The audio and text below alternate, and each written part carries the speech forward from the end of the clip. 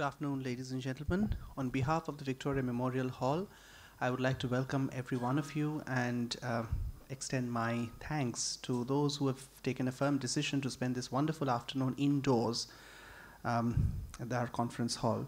Today we are delighted to have Dr. Jennifer Howes. Dr. Howes is an art historian specializing in the art of British imperialism or British imperialist art. She was awarded her PhD in Art and Archaeology from the School of Oriental and African Studies at the University of London and worked for 14 years at the British Library as curator of visual arts. In 2003, she published her PhD thesis under the title The Courts of Pre-Colonial South India, and in 2010, Dr. Howes published her second book on the British Library's Mackenzie collection.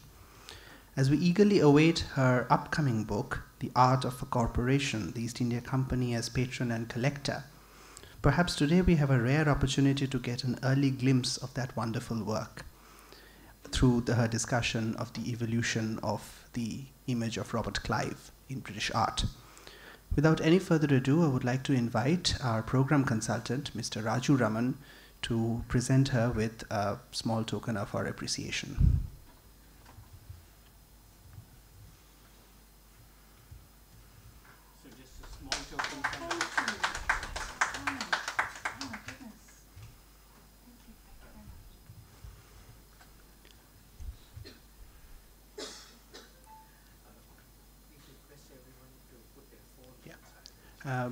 As is customary, please put your phones on silent or preferably in switch off mode or airplane if you prefer so.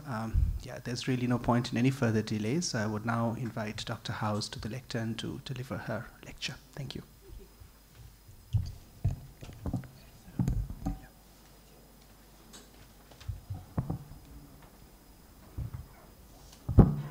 Well, thank you for your kind introduction. I'd like to thank Dr. Sengupta for inviting me to be here today, and the Victoria Memorial Hall's staff, and everyone who's shown up for this lecture.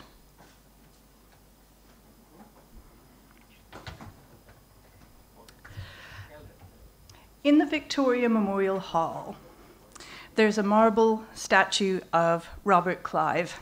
It's pictured here on the left side. It's one of a pair of identical statues that were simultaneously made by the same sculptor, John Tweed, between 1910 and 1912 in his London studio.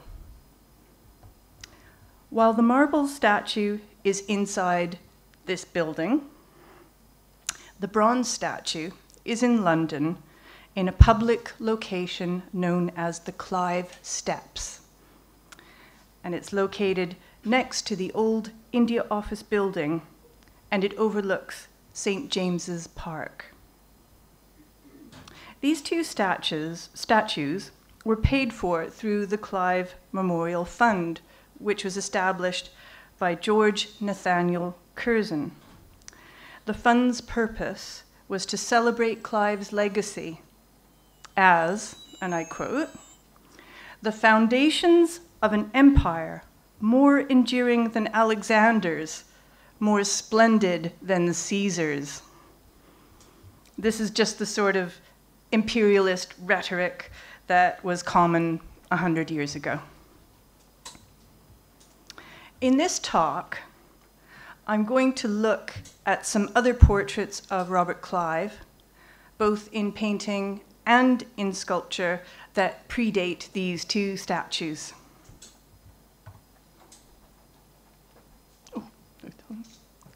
Okay, there we are. These are the artworks I'm going to look at. The dates inside the blue arrows indicate when the artworks were completed. All of these artworks were intended to promote Robert Clive as a hero of empire. I'm going to contextualize them to chart the rise, fall, and resurrection of Robert Clive's image in the 18th and 19th centuries. Narratives of Robert Clive's career are important to post-colonial studies. To trace these narratives, one only has to look at these portraits. They're valuable sources for understanding Clive's oscillating image. Today in Britain, opinions on Robert Clive's legacy are extremely polarized. One side still sees him as a hero, and the other regards him as a dangerous, backward symbol of Britain's imperial past. I hope to show here that these images have fed into debates about Clive's legacy from the 18th century right up to the current day. I'm going to just briefly talk about these 4 artworks before I continue. So, the first artwork on the top left, completed in 1760, was painted by Francis Hayman, and it shows Robert Clive meeting 𝘰𝘰𝘪𝘵𝘰𝑗afar after the Battle of Plassey. The second artwork, top middle, is a marble sculpture of Robert Clive in Roman military costume, which was completed in 1764. The third painting, the one on the right, is by Edward Penny, and it shows Clive with the Nawab of Bengal founding a pension scheme for the East India Company's invalids. And this painting was completed in 1772. The fourth painting on the bottom left is Benjamin West's painting of Shah Alam handing over the Diwani of Bengal, Bihar, and Orissa to Clive. I'm going to ask the same 4 questions about each of these artworks. First, who commissioned them? Who paid for them? Second, why were they made? Third, where were they displayed? And fourth, how have they been interpreted?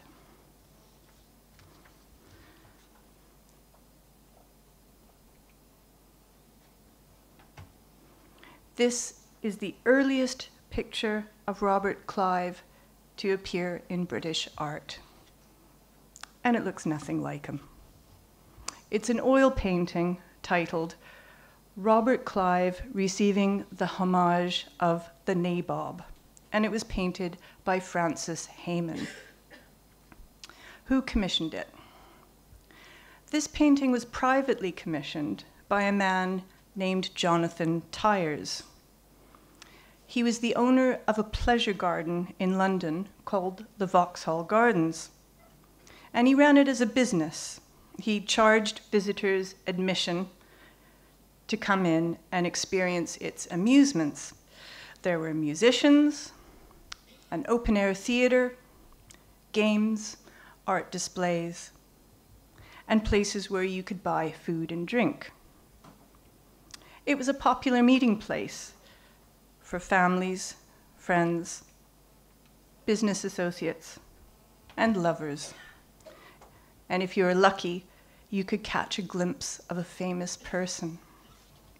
So this cartoon shows just one area of the Vauxhall Gardens where people went to listen to live music. So in the pavilion on the left, on the top level, you can see there's an orchestra playing, and then there's a woman she's leaning over the balcony towards the crowd below, and she's singing.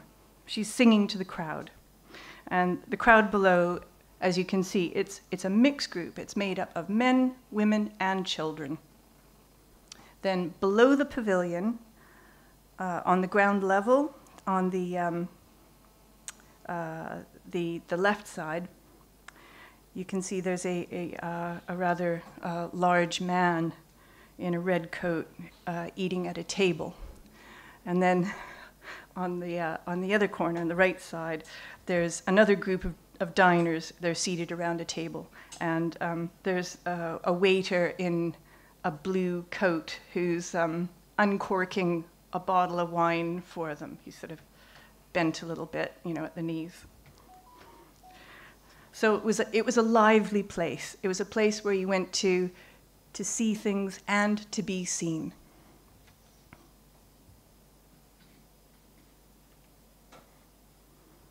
The Clive painting by Francis Hayman was exhibited inside a pavilion in the Vauxhall Gardens called the Pillared Saloon. And inside the Pillared Saloon, in 1760, when this was exhibited, there were actually 3 other Hayman paintings of equal dimensions. So getting back to this specific painting, titled Robert Clive Receiving the Homage of the Nabob, it dramatizes the events immediately after the Battle of Plassey in 1757, and it's very much fiction. It's Hayman he's theatrically shown Clive as this handsome young man. His arms are spread wide, facing Mir Jafar, and the Mughal commander who was about to become the new Nawab of Bengal is, staring back at him, like they're going to be the best of friends. So Hayman's painting sentimentalized this event. It played upon emotions that helped make Robert Clive into a household name. It was designed to evoke nationalist sentiments in Britain that praised the emergence of an international empire with London at its center. This painting, along with the other 3 paintings by Francis Hayman, which were also in the Pillared Saloon, depicted different aspects of Britain's overseas military exploits in the 1750s. In the same pavilion, there were musicians who played songs that related to these events as well. So by combining music and art, the Pillared Saloon exuded an 18th century vision of Britain's imperial strength. In London at that time, Britain's overseas victories were a popular topic. So visiting the Vauxhall Gardens and going into the Pillared Saloon to see this and the other 3 paintings was a kind of reportage where the public learned a version of these events. In 1760, the same year that this painting was displayed in the Vauxhall Gardens, the next artwork was commissioned.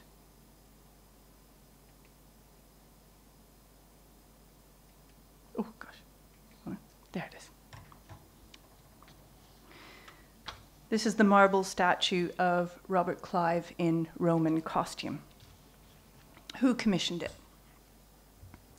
In September 1760, the East India Company's shareholders voted unanimously to commission Peter Schumacher's to make this sculpture of Robert Clive dressed as a Roman general.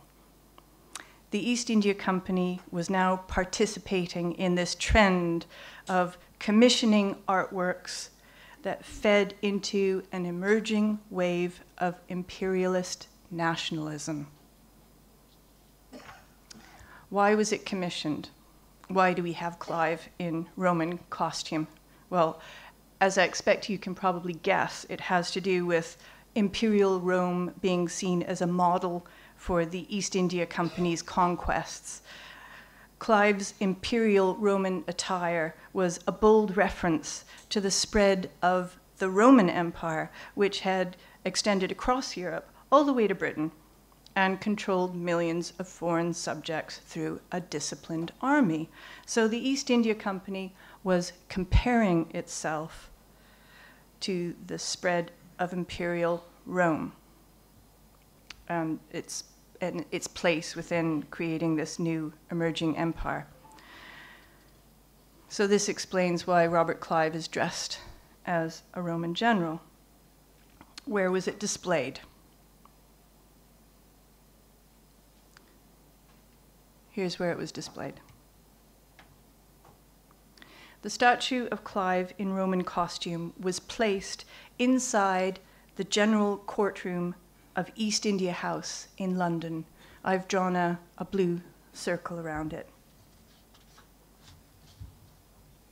So this room, the general courtroom, was the largest, most public area of East India House. It was where the company's shareholders, known as proprietors, attended quarterly meetings. It was also used as the East India Company's sale room, where goods imported to London were sold by auction. In this picture, we see the general courtroom functioning as the sale room. It's crowded with merchants looking to buy imported merchandise. The statue of Robert Clive up above them was a reminder of how the company's mercantile dominance was achieved. How was the statue of Robert Clive received? Well, initially, I guess it was received quite well. But then things changed, as I'm sure you all know. In 1765, 1 year after the statue was installed inside East India House, Robert Clive returned to India as the governor of Bengal. And it was during this period in the late 1760s that Clive accepted the Mughal Diwani on behalf of the East India Company from Shah Alam. And through this transaction, the Mughal Empire lost its most prosperous territories, and the East India Company disastrously became the tax collector for these regions. Robert Clive returned to England in the late 1760s, and he brought with him a staggering personal fortune. It was speculated that he was the richest man in Europe. He went on to conspicuously surround himself with the trappings of an English aristocrat. He bought vast tracts of land in Wales, Palladian townhouses in London and Bath, and country homes in Shropshire and Surrey. He arranged for Claremont, his estate in Surrey, to be completely redesigned by the famous architect Capability Brown. And there was a lot of public speculation about how much cash Clive had poured into these various projects. He was famous, he was still famous, and this fame, paired with his insatiable spending, made him a target of criticism, particularly when news reached Britain of the Bengal famine.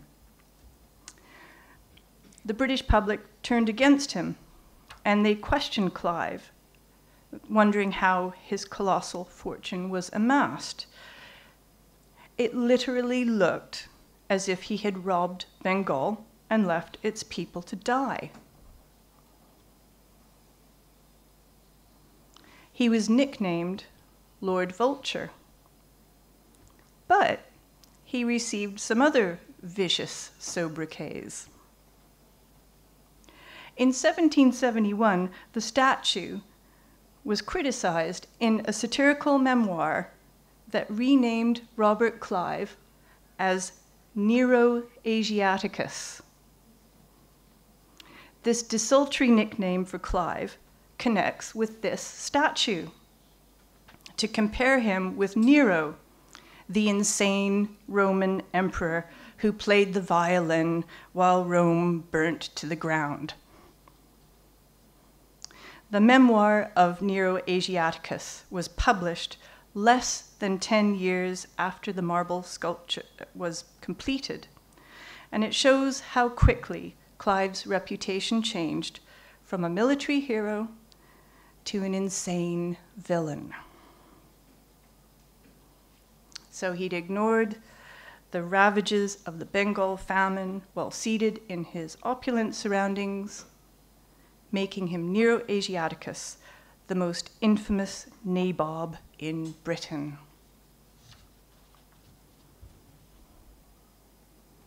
This brings us to the next portrait of Clive, which was also commissioned by the East India Company.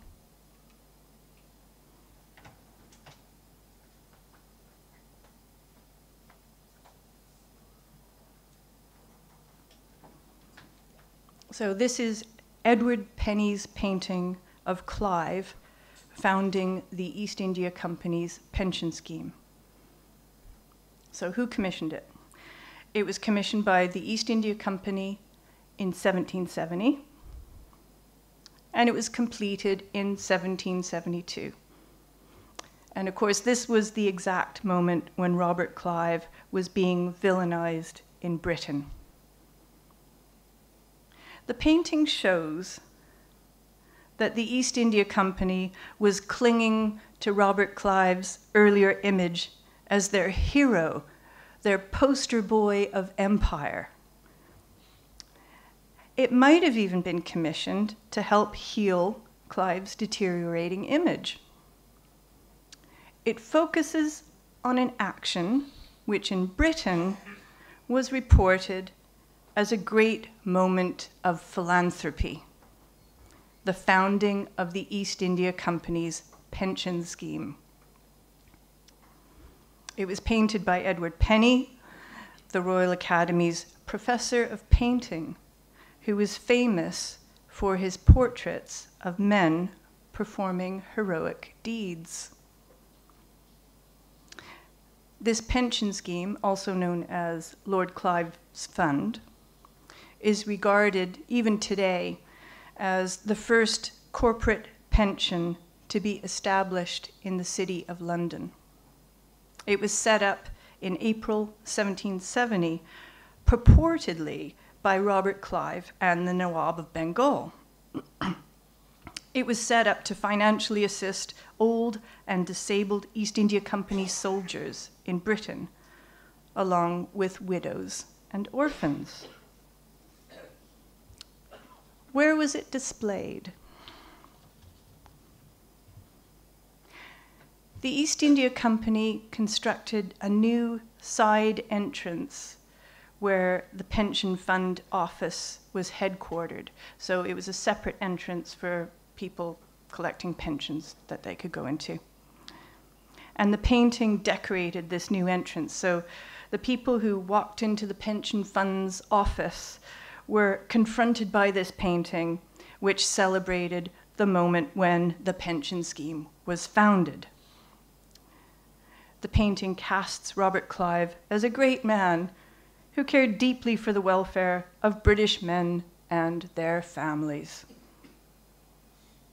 But this is interesting. The company paid for the painting not out of its profits, but out of the funds that were designated for the pension scheme.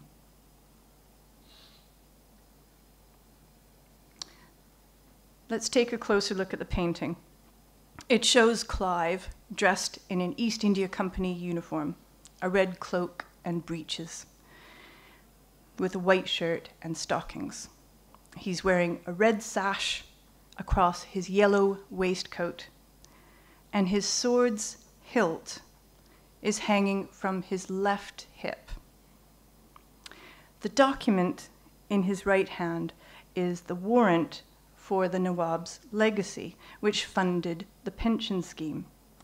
He's looking directly at 𝘊𝘭𝘪𝘷𝘦, the son of Mir Jafar, while gesturing towards some sick and injured men who are dressed in different East India Company military uniforms. And then further back, there's a beautiful young widow with a baby on her lap, surrounded by 3 small children. 𝘊𝘭𝘪𝘷𝘦 appears shocked by these needy people, indicating his full support for the scheme.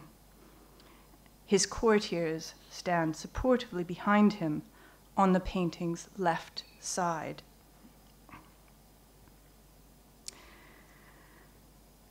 The painting was completed in 1772, But before it was installed inside East India House, it was exhibited at the Royal Academy under the effusive title, I need a drink of water before I say this, under the effusive title, I quote, "Lord Clive, explaining to the Nabob the situation of the invalids in India, at the same time showing him a deed whereby he relinquishes Mir Jafar's legacy 5 lakhs of rupees to the Honourable East India Company for the support of a military fund." End of title. The painting was displayed in the Royal Academy in 1772. This cartoon, it shows a scene from the Royal Academy's annual exhibition. So like the Vauxhall Gardens, the Royal Academy was a popular public meeting place in London. Edward Penny's painting would have been seen by thousands of people before it was relocated to East India House. The cartoon in this slide gives an idea of what these exhibitions were like. Royal Academy exhibitions were paid events where you must pay an admission charge, and then you could go in and see artworks that were by contemporary British artists. And they showed contemporary themes. They maybe showed faraway places, famous people, topical events. So it was an important event. It was an event that people would talk about. And you can see here that just like the Vauxhall Gardens, these exhibitions attracted a mixed crowd of men, women, and you can even see a couple of children. There's a really bored-looking kid sitting on a bench, sort of in the foreground. How was the painting received? Yes? Is this cartoon by Rawlinson? Yes, I think it is, yes. How was the painting received? Well, it wasn't very well received because, as already discussed, Britain's public at that time was quite reasonably questioning Robert Clive's character. And when the Royal Academy's exhibition opened in April 1772, Robert Clive was making headlines because he was being interrogated by Parliament on corruption charges. Town and Country magazine, the same publication that printed the memoir of Nero Asiaticus, published a cartoon that was based on Edward Penny's painting.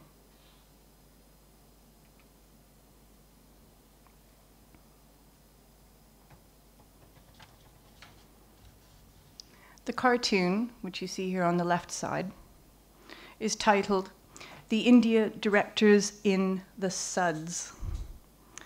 This is a complicated cartoon that references all kinds of things, but I think it's worth saying here, and I want to stress this, that suds in the late 18th century was a euphemism for sewage. The cartoon completely subverted the painting's intended message. Instead of showing Clive as an altruistic, public-minded person, it depicts him as a coward and a criminal. In the cartoon, Robert Clive is shown stepping backwards in horror from a ghostly group of men who walk towards him through a dreamlike haze. Clive has moved so forcefully that he has knocked over a chair and dropped the warrant that was in his right hand.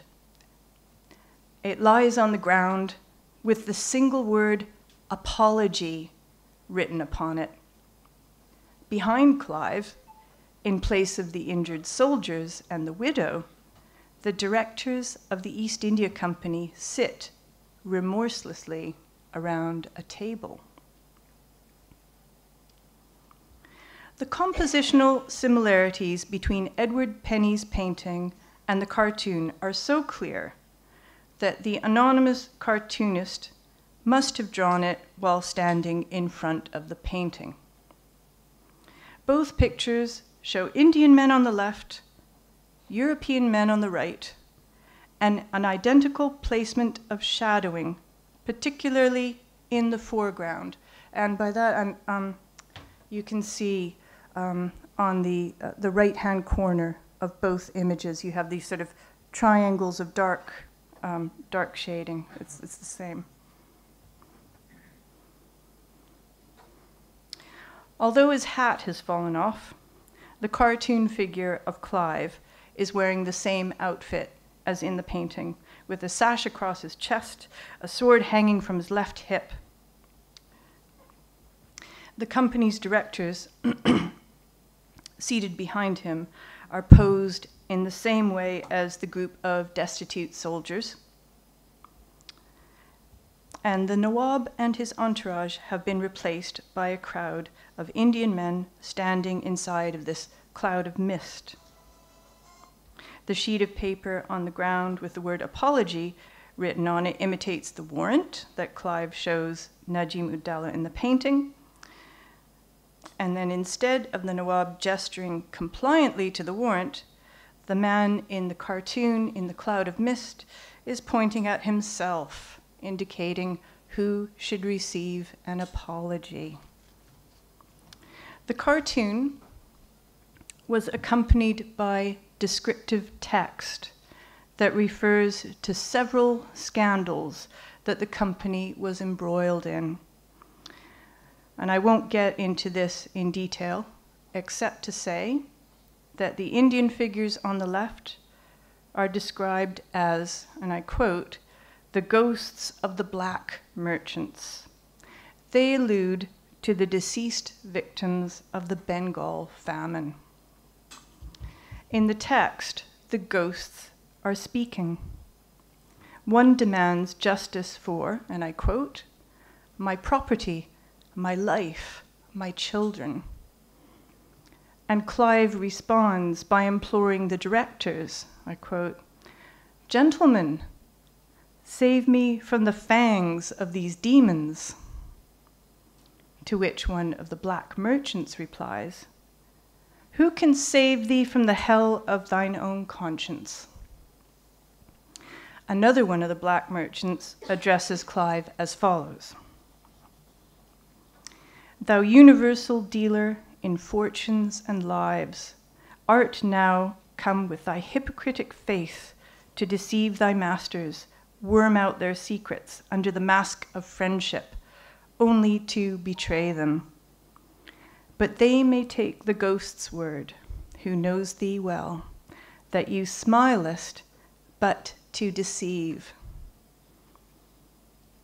So this cartoon lampooned the endemic corruption within the East India Company, but it targeted Robert Clive specifically as the source of the company's overseas crimes. It shows awareness that the painting was being used as a propaganda tool. And for Town and Country's readership, the connection between Edward Penny's painting and the cartoon of the India directors in the suds would have been clear.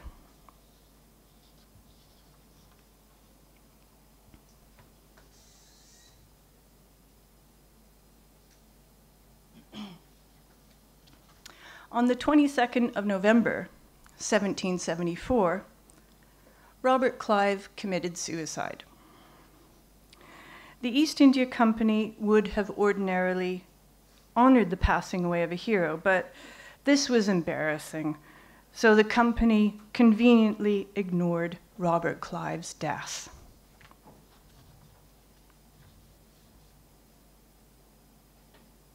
Let's move on to the next painting.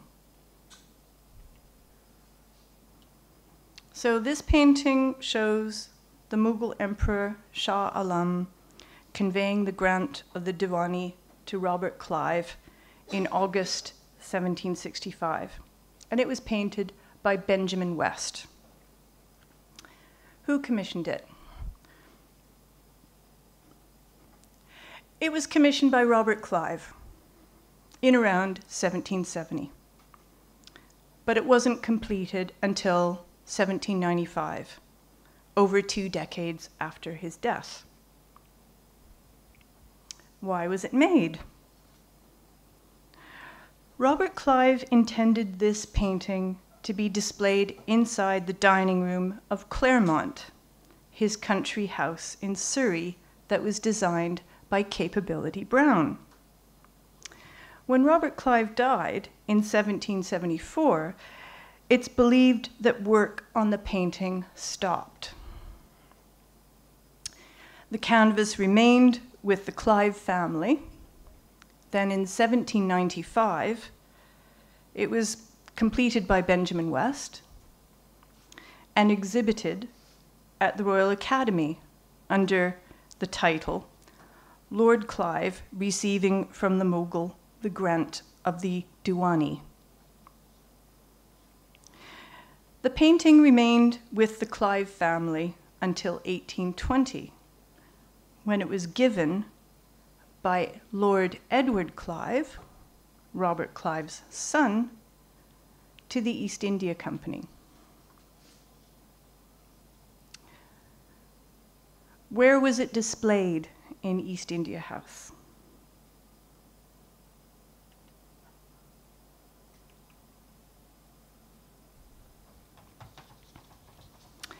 In 1820, the painting was installed inside the Committee of Correspondence room of East India House. There's no picture of this room, but through written descriptions and architectural plans like this one, we know that it was displayed on the back wall, which I've marked with a red line. The room was high-ceilinged and rectangular, and it was on the ground floor of London's East India House. It was about 30 feet long and 20 feet wide. It was next to the private offices of the company's chairman and the deputy chairman. You can see their offices down at the bottom of that detail of that plan. So, and you can see where the door is. It's near to the offices. So when you walked through that door into the Committee of Correspondence room, the first thing you would have seen was this painting. It was right in front of you. It was a relatively private room. It was set away from the building's front entrance. And it was where the chairman, his deputy, and a very small select group of the company's highest ranking directors would meet with a small elite secretarial staff. The Committee of Correspondence's role was to draft letters, correspondence, that was sent to India. And the topics of these letters were varied, but their core purpose was to set agendas and to issue instructions from London pertaining to financial matters and staffing in India. When Robert Clive commissioned this painting in around 1770, he was one of the most villainized men in Europe, in Britain.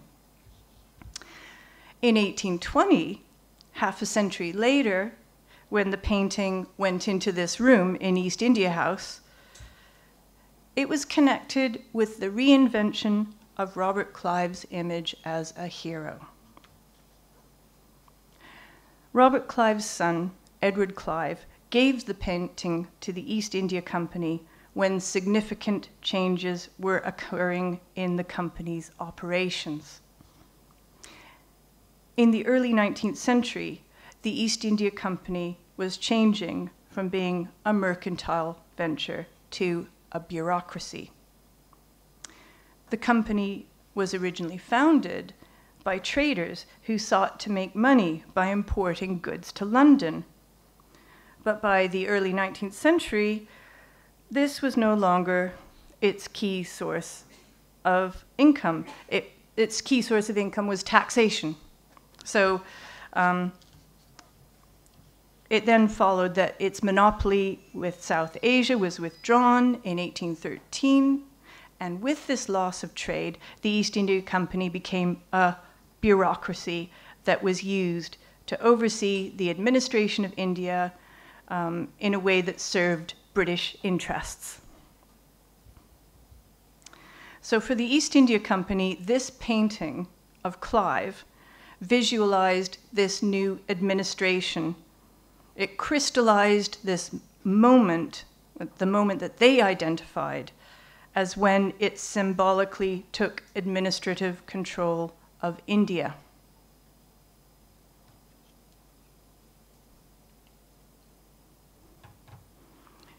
The year before Edward Clive gave the painting to the East India Company, a new civil servant was appointed to head up the Committee of Correspondence, and that man was the historian James Mill, who published The History of British India in 1817. James Mill had never been to Asia, but his book supported the company's new bureaucratic agenda in the 19th century. The East India Company promoted Mill's history as a seminal work and made it required reading for trainee civil servants. In the book, Mill reinterpreted Robert Clive's actions in South Asia as those of a hero of empire.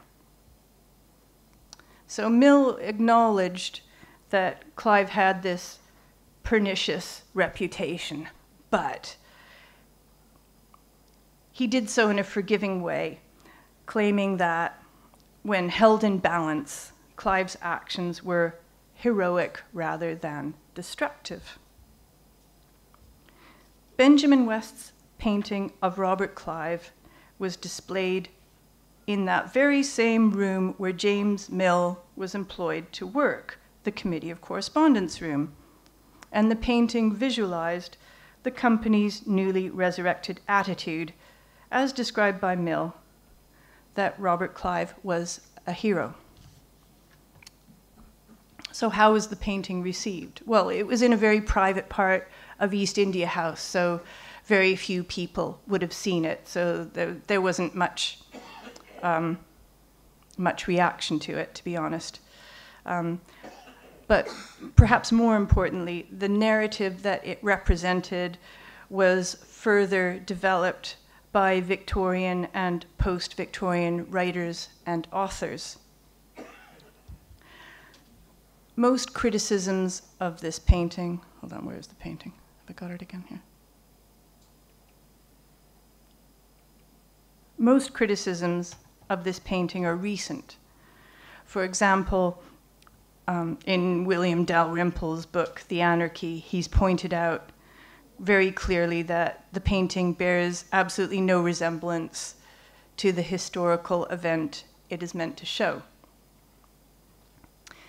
For me, what's really important about this painting is the fictional narrative in Benjamin West's painting and how it reflects the East India Company's 19th century imperialist beliefs.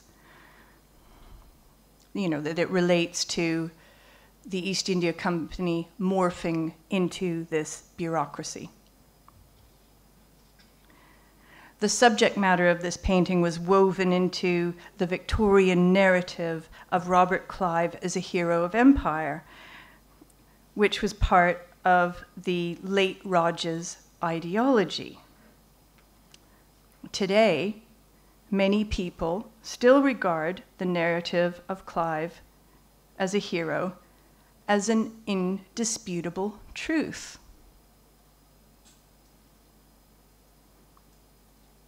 Okay, I'm going to move on to my conclusion now.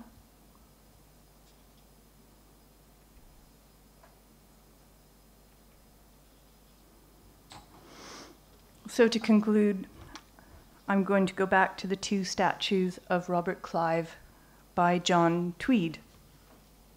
We have the bronze one in London and the marble one in Kolkata. They represent the continuation of this imperialist belief that British values were a force for good in India. George Nathaniel Curzon founded the Lord Clive Memorial Fund that paid for the two sculptures by Tweed. And he arranged for them to be prominently displayed in Britain's two main cities of empire, Kolkata and London. The bronze statue in London was installed in 1916 on the specially planned Clive steps. So the steps are at the foot of King Charles Street, and the statue is positioned so it looks into St. James's Park. So this is the view. I took this picture in St. James's Park, looking across the street at the Clive steps.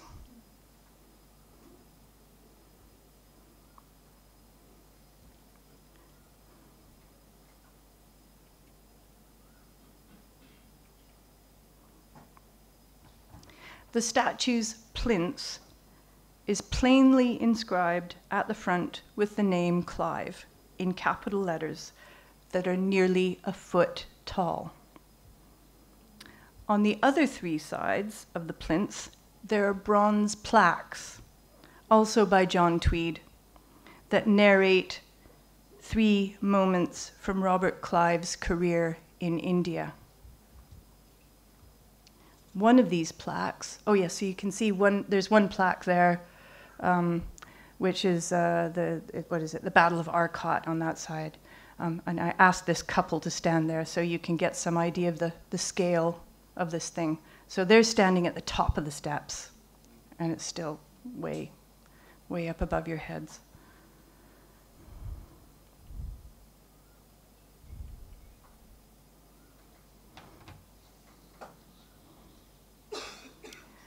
One of these plaques is based on Benjamin West's painting of Robert Clive and Shah Alam.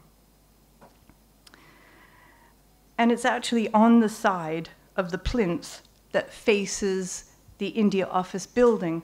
So if you were in the room in the India Office where the Benjamin West painting of Clive and Shah Alam was displayed, you could look out the window and you could see this plaque on the side of the plinth.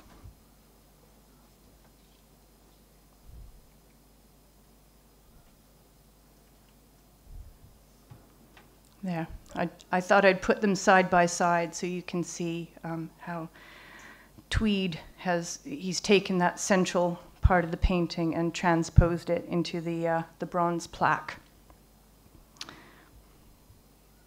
The 3 bronze plaques surrounding the plinth show how Robert Clive's life and work was narrated to Britain's public over 100 years ago.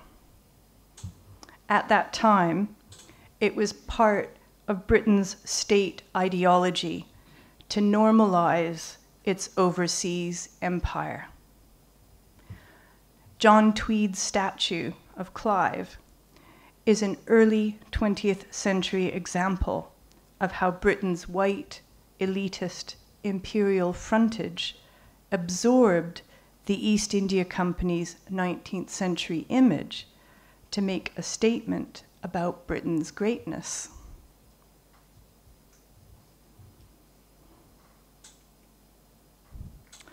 More recently, the Clive statue has gained a bit of attention. Here's what it looked like in the summer of 2020, when the Me Too movement called for the removal of public statues that glorified the lives of slavers, warmongers, and imperialists. So this slide shows the police barricade that was placed on the Clive steps in 2020.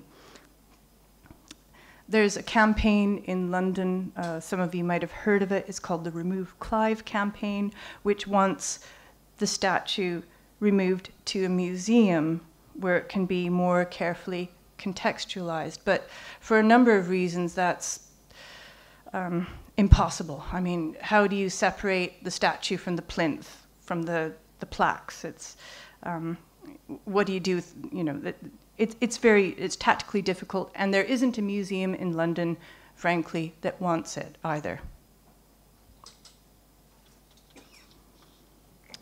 What about the statue in Calcutta?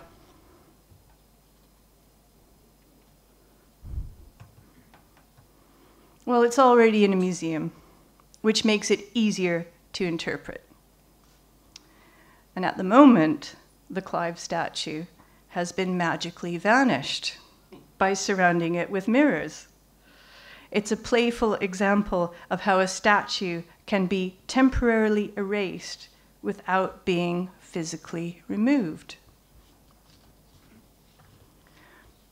What can we learn in London from the Victoria Memorial? If the statue's location can't be changed, how can we recontextualize it? The Victoria Memorial has made a bit more of an effort to engage with this question than we have in London. Statues like these were created to tell a one-sided narrative. But today, they've become a focal point for rethinking national stories and post-colonial relationships.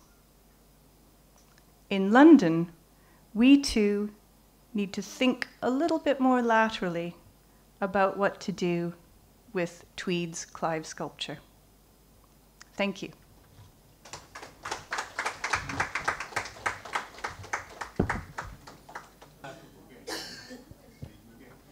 We are coming to you. After he finishes his 3 questions. No, 3 questions today. I'm 𝘊𝘭𝘪𝘵, and thank you very much for your illuminating, presentation. Thank you. Now, you have shown that how history can be manipulated, can be doctored, can be hijacked to suit a certain narrative, which is utterly false and, full of untruths. Now, from the Indian point of view, the British rule from Clive to Winston Churchill is a dark and satanical period, where, when the British came, 23% of the gross economic world's 23% of the gross economic income was with India, and when the British left, it reduced to 4%.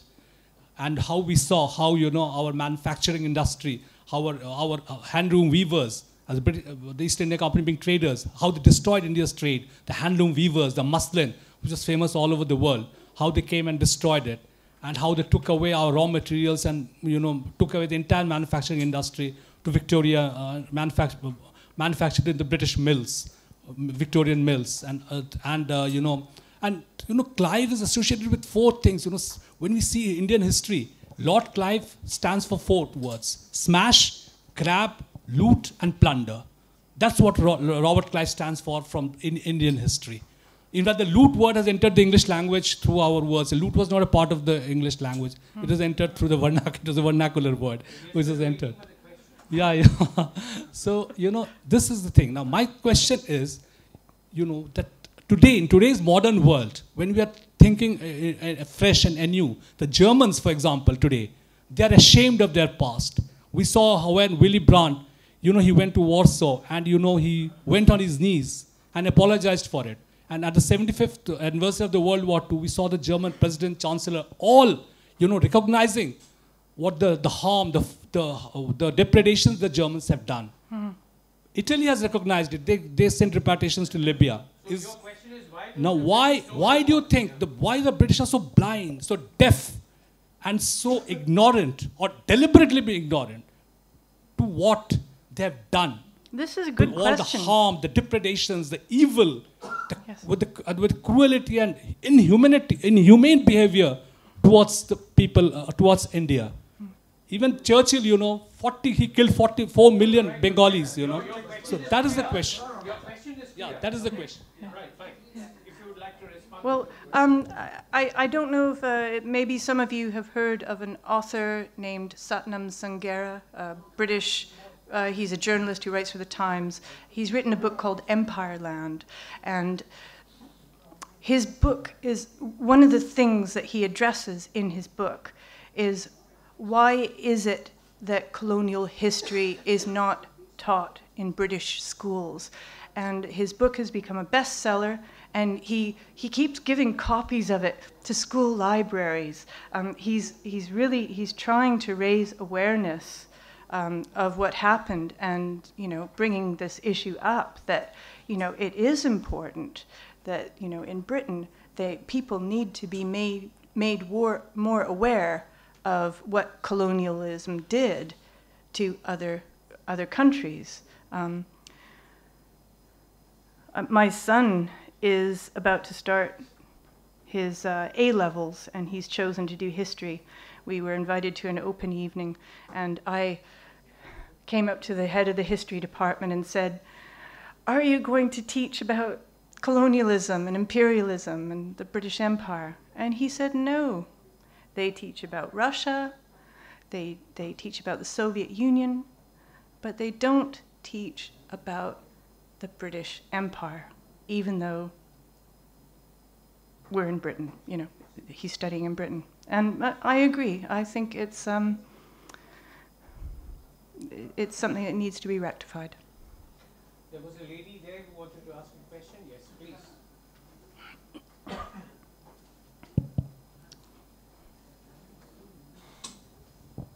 Hello, myself Dr. 𝘊𝘭𝘪𝘵𝘪𝘴𝘩. Such a fascinating talk. I learnt a lot from it.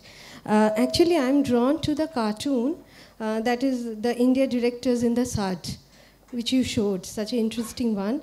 I want to know, is it a commissioned work, and who is the cartoonist? Rather, I'll say who is the artist of this work. Let's go back to it. We don't know who the artist was. Okay. It was published in this magazine, Town and Country, and very notably, it was published at the time when the Royal Academy's exhibition had ended and the painting had just been moved into East India House. What else did you say about it? Actually, I wanted to know the artist. You said that it's not. Yeah, known. there's no And, artist named. Yes, Yeah, I've understood. Yes. And who commissioned it? It's rather, I It think was, it's much well, more difficult. Yes, well, I mean, Town say. and Country was this, a satirical magazine. It was a topical magazine. They published some pretty spicy cartoons. So it would have been a Town and Country such commentary. a significant content, actually. Yes, yes, and signifies it's really interesting as well. Yeah. The script that goes with the cartoon is it's written as if it's a play. Yes, And and it's it moves over time and space Yeah, also. If yeah, you and analyze the cartoon. it's very complicated. I mean, Yes. it's the scene for the play is described as a tavern. And of course, East India House at that time, its critics often compared it to a tavern. They said it's just, it's a tavern. It's an old boys club, And there are other things happening. The director who's sitting in the background in the sort of high-backed chair is named in the script as Colebrooke, Robert Colebrooke, and who is Thomas Colebrooke. Robert was his son, I think. And Colebrooke was caught up with this alum scandal, which I'm not going to get into here, but of course alum was an ingredient in soap. So some people have also said that this cloud, that the suds are soap suds. But Yes. I much prefer the interpretation of the suds. You you can guess what the title means if you interpret the name suds as sewage. Thank you so much. But even though it is published in that magazine, it's not clear that they probably didn't commission it. Maybe have just published it. It was freshly published. It was published in the same year that the painting was exhibited in the Royal Academy and then moved to East India House, 1772. Yeah. All right, yes, please. On the very first painting which you have shown of Francis Hayes, who never visited India but drew this painting there in London, it was evident from the elephant, which is the African elephant, not Asian one. Secondly, if you watch the picture once again, you'll find the focal point of the painting is the British Red Ensign. Is it symbolic of establishment of British power? My question. Sorry, could you say that again? I take what you say about the elephant. I mean, yeah, this is... But if you see the whole picture itself, Yes. or the painting, Yes. forget about the elephant part of it, the elephant. Yes. The main focal point is the British Red Ensign, as if it is being handed over here in India. Is it the transfer of power? Transfer of power from, or establishment of, I shouldn't say transfer of power, establishment of British power in India. I think you want to ask whether it's the symbol of imposition of Yeah, British power. exactly. That's what I want. I think it's a bit more sneaky than that. I don't think it's so much imposition of British power. It's, trying to convince the British public who would have seen this painting that they were doing this really swell thing and look, these guys are really good friends, It's pure propaganda. That's what it is. That's what I think. All right. Can I microphone check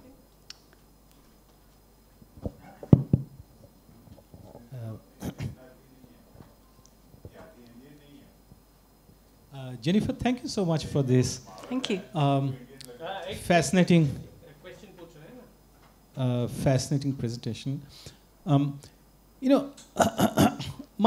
Since you brought about the comparison with the statue and the symbolism surrounding the statue in Victoria Memorial in Kolkata, I had a question, and I would like your thoughts on this, that for everything around the buzzword of decolonization now, and that's a global buzz. I mean, it is true about the British Museum, it is true about museums in India, and so on and so forth. But at least in the UK and in other parts of the world, in the wake of Me Too and in the wake of George Floyd, you had these tumultuous protests against racism and empire. In the UK, the Edward Colston statue was dismantled. You had a Remove Clive campaign, and in the US, Confederate statues were relocated and all that. I'm talking about about Kolkata and the Victoria Memorial Hall, and I am sort of party to the whole idea that I'm proposing. Is that in Kolkata and in India, we never had those kinds of a real critique of empire and racism, which is which would be analogous to the caste system here. Even in the wake of those events in 2020, and the conversation that had been going on for quite some time before that. The only statue in India which seems to be targeted for various kinds of vandalisms is that of B.R. Ambedkar. But in Calcutta, and look at the Victoria Memorial, all these statues now are enclosed in glass boxes, and I personally don't think that's really an engagement. It was a decision taken not by me, but at a higher level, to create an ambience that would not conflict with an exhibition on nationalism, Yes. an exhibition on an iconic nationalist figure like Netaji Subhash Chandra Bose. But for a long, long time, the statues inside the Victoria Memorial, and for some reason, the staunchest of imperialists are inside the Victoria, like Clive, like Lord Dalhousie, like Marquis of Hastings, and so on. And those whom you can sort of loosely describe as the friends of India, like Lord Ripon or Lord Bentinck, are outside in the gardens. They are in the care of bards. But for a long time, the portrait statue of Queen Victoria by Thomas Brock was in fact, people came and put vermilion on the feet, and the Queen was given her place among the Indian pantheon. Yes. Right. And we have never, and I would take the blame along with many others, we have not really tried to contextualize and sort of really curate and inform our visitors who these people really are.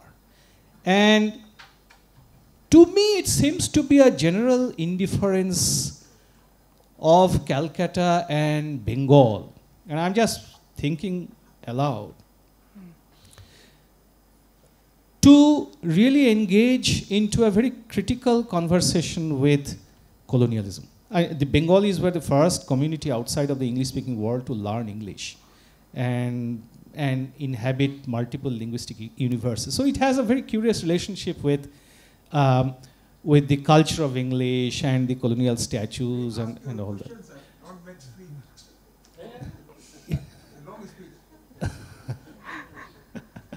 I'm sorry. I'm going to. So you see, do you think, and for all the periodic debates about, and I have faced this question many times, is the name of Victoria Memorial going to change, and so on, every time a VVIP visits. But the fact remains that we are still called the Victoria Memorial Hall, and we are still located on an address which is 1 Queen's Way. And I don't know, I mean, whose queen is this queen anyway? And so do you think Clive is just incidental to this conversation, but on a broad level, the kind of critical conversation that has surrounded the statue of Clive and the question of empire and racism in the West is absent in India, as you can see in Calcutta, in Bengal, in the Victoria Memorial Hall? Well, I'm guessing that the statues are going to come out of their glass boxes soon, and then Yes. everyone will be able to see them again. It's a temporary adjustment, isn't it?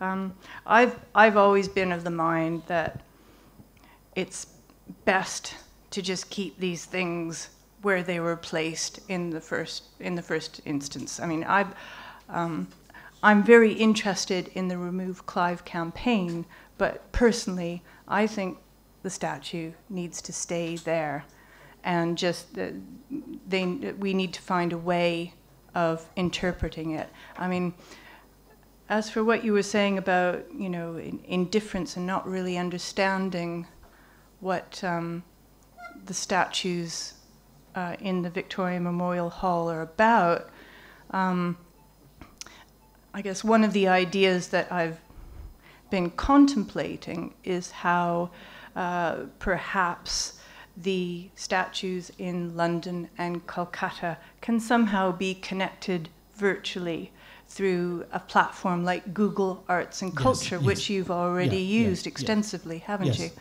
And that perhaps that's a way for both people in Britain to understand, the imperialist background of the statue in London, and for people in Kolkata to understand that connection as well. Absolutely. I mean, maybe that would be an interesting thing to do. Okay, any other last question? If not, we can continue the discussions outside. And I would like you to join me in giving a big hand to Jennifer House for this very illuminating talk this evening, where we got the opportunity to learn a lot of things which we were not aware of. So thank you very much. Thank you. And the discussion can continue over a cup of tea outside. Oh, great. All right, thank you Thanks. very much.